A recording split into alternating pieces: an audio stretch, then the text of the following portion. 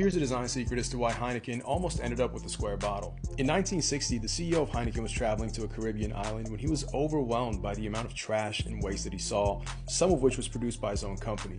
So he had an epiphany. He created the Heineken World Bottle, which was strong enough to be stacked on top of each other like bricks and used to build houses.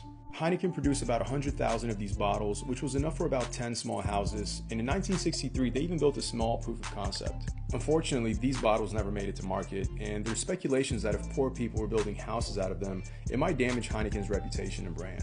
But the idea survived in Thailand, where during the 80s, a bunch of monks built an eco-friendly Buddhist temple out of 1.5 million beer bottles.